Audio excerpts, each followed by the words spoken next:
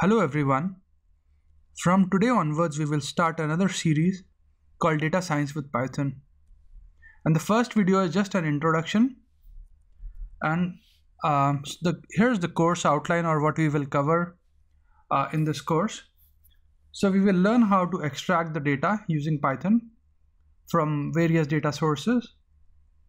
We will learn how to process and visualize data using Python. We will also learn to build, evaluate, and fine-tune predictive models in Python. And finally, we will learn to expose these models that we've developed as APIs for real-time integration.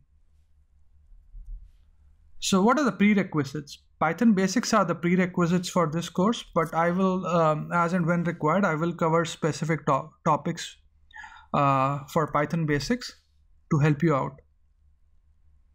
So welcome once again to this new series, and I hope you find this useful, and thanks for watching this video.